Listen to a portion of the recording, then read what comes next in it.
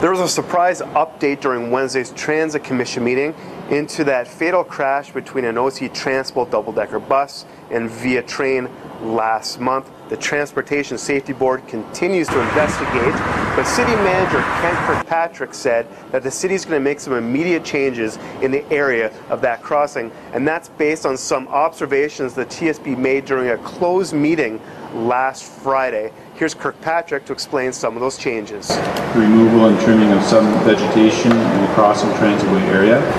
The second one is the installation of an early warning signal.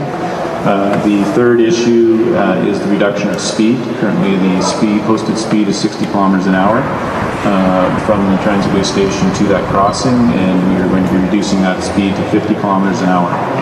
The final area is with regards to signage. We're going to be making some changes in the signage, some of it relating to the change in the speed limits, as well as other things that will improve the safety of that crossing.